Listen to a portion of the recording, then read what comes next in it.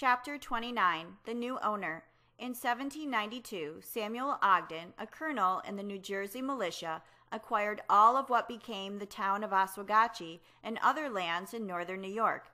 However, he could not possess them because the British continued to hold Fort Oswegatchie.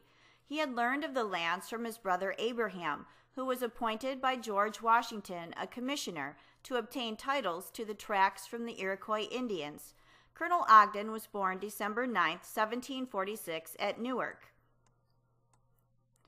Colonel Ogden, in a letter September 29, 1793, to Sir Guy Carleton, Governor-General of Canada, said, "On examining the tract of country which I own, I found the most wanton and excessive waste of timber imaginable, so much so that I conceive injury already committed to the amount of many £1,000s.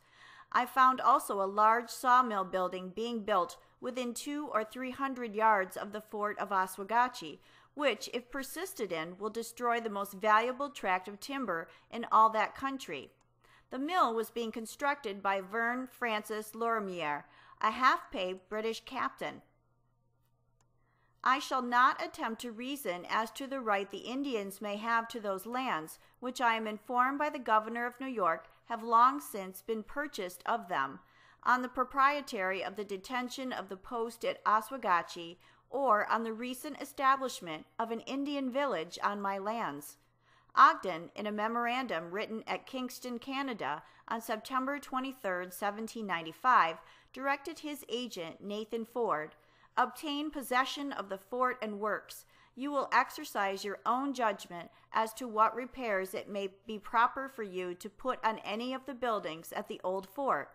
It strikes me that it will be best to repair the old stone houses and as many frame as may be found sound and free from decay."